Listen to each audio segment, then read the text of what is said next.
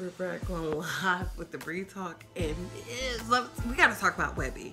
Okay, let's go ahead and like, comment, and subscribe. Tap that notification bell so you can get all the updates and alerts. And remember, opinions are not facts. I just want to say shout out to my subby for sending this to me on the free apps. Y'all, if y'all have any good tea, send it to me so I can download it and watch it. Cause baby, this ain't it. Head came up, nigga say, looking at the thing, nigga say,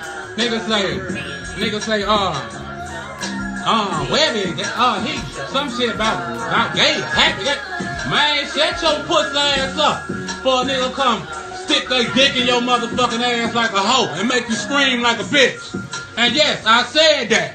I said a million times to all you pussy ass niggas. Get off my dick before you make me use that bitch and nut all over your motherfucking face. And get the fuck on. You heard? I will come fuck you in your ass, nut on your face, and get the fuck on. But pussy niggas, stay with me. Why you just gonna nut on my face until you pussy ass? So you mean to tell me Mr. Savage Life himself is out here talking about getting his dick sucking fucking men in the asses? Baby, when I tell you I was gagging. What? Webbie, let me find out you out here dipping it low, picking it up slow for the niggas. Y'all know what they say, a drunk heart tells sober tales.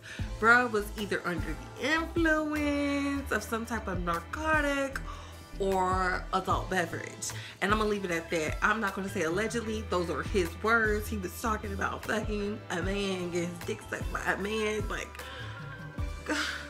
COVID got y'all losing your minds and telling all y'all business. Like, this is crazy. Do y'all think this is why him and Boosie fell out? You know me, who keep going in and out of prison are questionable. Plus, he beat up that little cute girlfriend he had. He probably whipped her ass because she didn't suck his dick like Chuck be doing. But those are my thoughts. Those are my opinions. Comment down below and I gotta go. Bye.